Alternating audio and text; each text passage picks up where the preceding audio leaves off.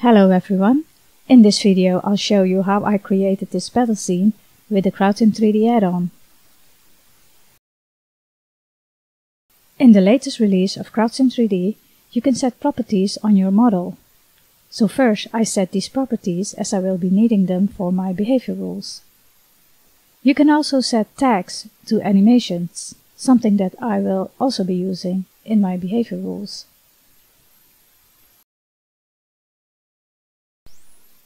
During populate, model variables are distributed amongst my agents, creating a variety of characters. Some strong, some less strong.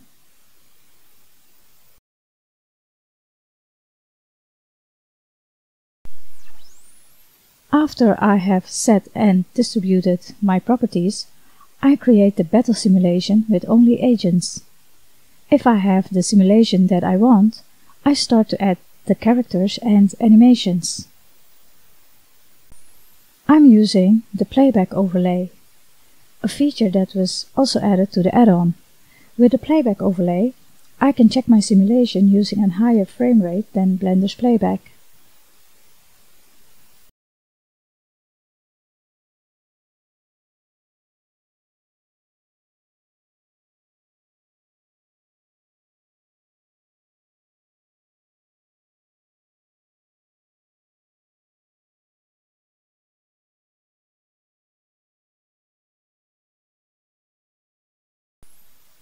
In the Nodetree, I start with the Vikings marching to the battle. I use a state property which is set to true. So if this state property is true and you are a Viking, then walk for 200 frames. In the repeat node, you see a higher value. That is because I'm using subframes. I'm using 10 subframes per frame, so that's why you see a tenfold. If my animation is finished, then I set the state property to false. I want the Vikings to start running.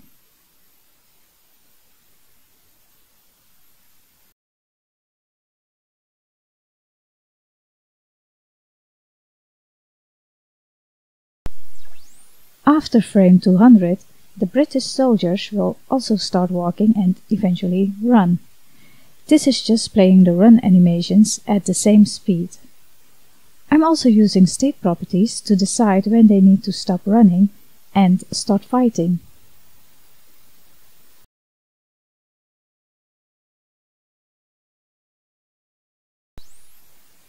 At frame 525, the agents will lock onto a target and start running towards their target. I choose frame 525 because I want British soldiers to remain in formation as long as possible. Once they are locked onto a target, the formation will break. So frame 525 seemed like a nice moment for the formation to start breaking up. When the agents have locked onto a target, they will also start avoiding each other.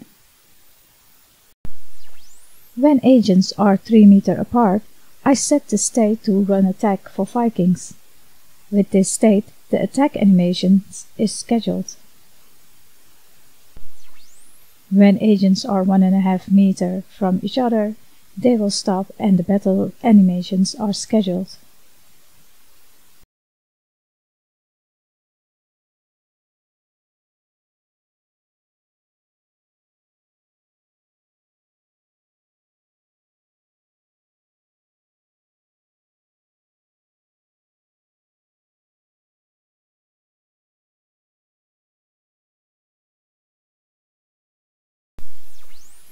With the action tag node, I can check if an animation with a certain tag has been scheduled for my target, and based upon that, I can decide which animation to schedule for my agent.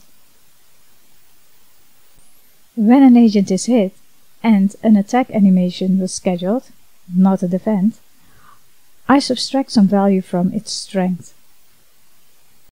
When the strength of an agent reaches 0 or below, I set the state to dead for that agent, and I make the agent inactive and unlock the target. An agent whose target has been killed will retarget another enemy. If you want to have a look at this file, You can purchase the add-on and download this file, including the characters and animations. Thank you for watching this video.